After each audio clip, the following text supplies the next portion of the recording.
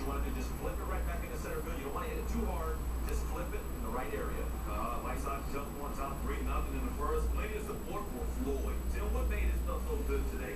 Well, he's got great stuff, and he commanded it today. He had a great curveball today, as we saw right there. When you can throw as hard as he can and make that ball bend like that, that's double trouble for the hitters. And he's got Jason Bay locked up right there. Guess what? Top 6 Floyd is Murphy facing Mike Lowell and getting some defensive help.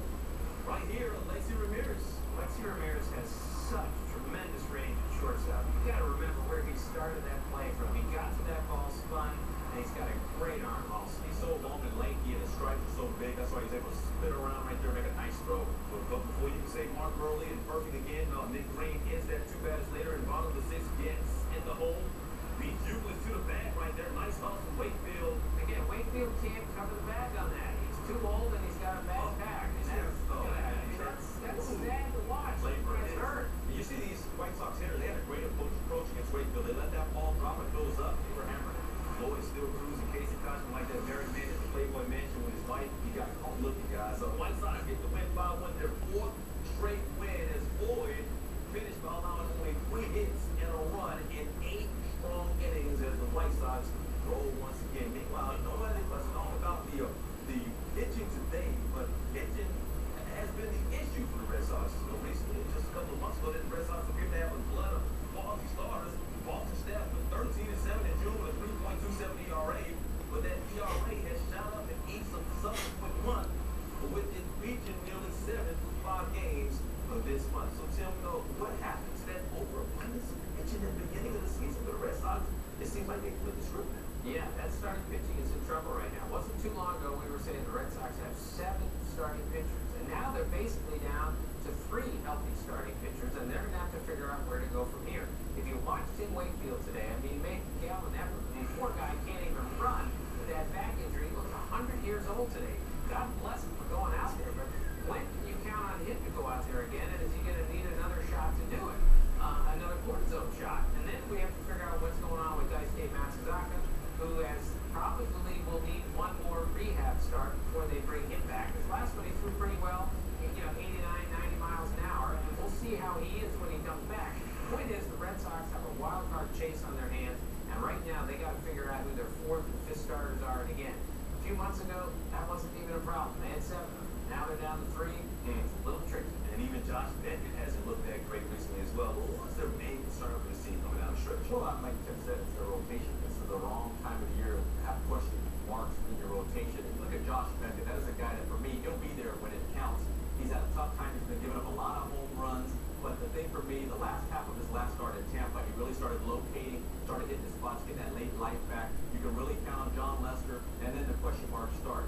Is Junichi Chizawa going to be the guy? Is Daisuke Matsuzaka going to come back from his rehab and be effective? And then Wakefield, is he hurt?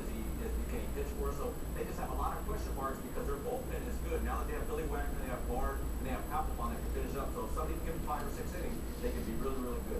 Who should be that guy who steps up? Who could be that guy who steps up? I mean, you got Junichi Chizawa, you got Daisuke. I mean, these are guys that you can be able to pitch and give you some innings. Can Daisuke do it? He has in the past, but he's going to be healthy enough to come and get it done in spotted pitches. We know he throws a lot of pitches. And He's the key. We just don't know what We never know. He's coming back to us. All right, the Red Sox, of course, trying to hold on to that wild card beneath the Texas Rangers a little closer than the Red Sox going to be. Rangers and the Orioles. Kevin Millwood looking for his 8th straight win over the Orioles. Bottom of the 3rd. Rangers up for 2. Nolan Reinhold.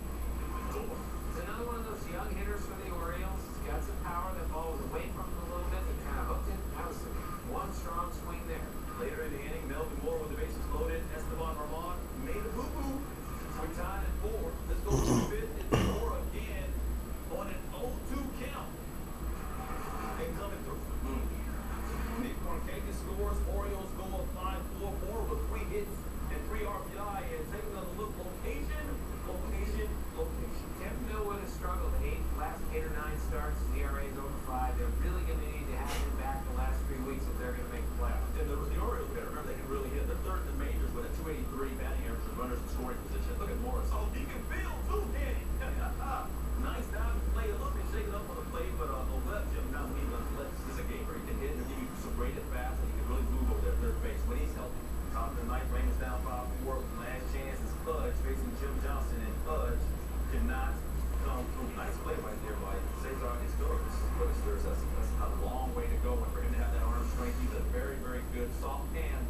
Shortstop, Orioles take it 5-4, holds them a 4-game losing streak while ending the Rangers' 4-game run. Brian Matus goes 7 strong to win his 3rd straight decision. The Rangers end this one after the 3rd inning. That's not going to get it done.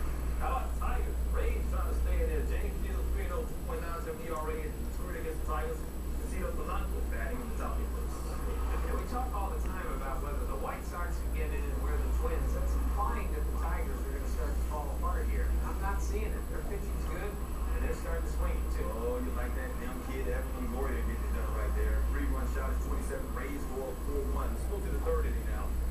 Some issues for Rays in the field of Fernando Perez. Just got a flat out fly. Like a gazelle after the ball. Loses it. You got to take the right angle, though. That's it. That route, lost it in the dome there. Ramon Santiago, stand-up double. 3 batters later, 2-1 for Carlos E. How about this? Perez is diving. Great effort. Oh, what was that? 2-run score again, triple. Tigers down 4-3. It was where they missed B.J. Upton, who rolled his ankle the other day again. Not many things going right for the Rays right now. Avila, they brought him up from Double-A, boy, and he's had some power in his bat. He can really hit. He's picked up some big hits. Polanco, Ian, these guys are hitting very, very good. Tigers coming back right there. 2-1 for Polanco here later in the 7th. Oh, Brent down 4. This is the time of year. These are the big league professional hitters that come through in September when you need big RBIs. Polanco is that man. Tied at 6 now, bases loaded. Marcus Sims. Again, this is the Rays bullpen struggling right here. Down the stretch last year, that bullpen was terrific. Had been the same this year. J.P. Howell's blown 8 saves.